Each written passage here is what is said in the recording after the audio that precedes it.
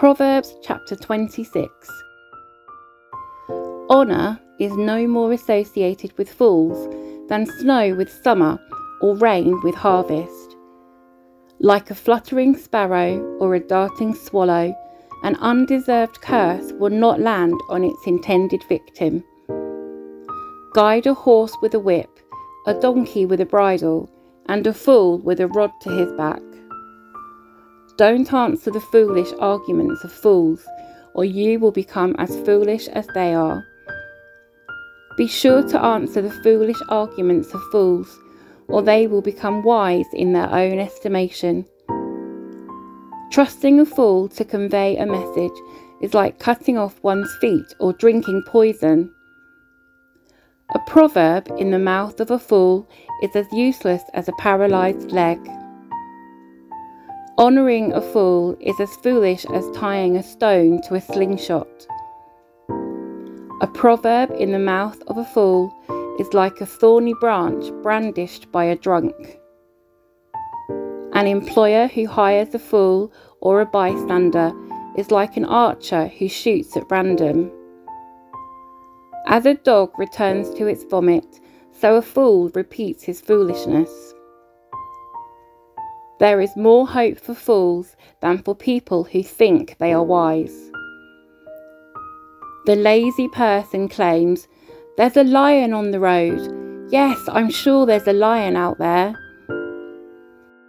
As a door swings back and forth on its hinges, so the lazy person turns over in bed. Lazy people take food in their hand, but don't even lift it to their mouth. Lazy people consider themselves smarter than 7 wise counselors.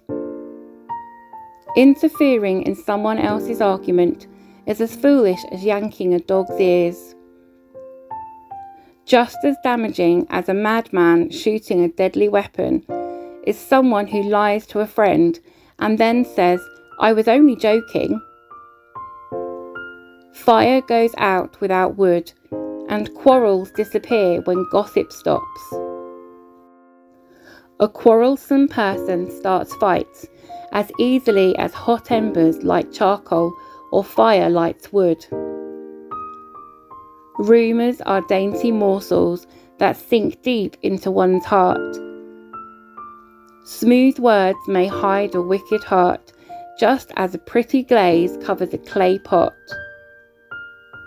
People may cover their hatred with pleasant words, but they're deceiving you. They pretend to be kind, but don't believe them. Their hearts are full of many evils. While their hatred may be concealed by trickery, their wrongdoing will be exposed in public.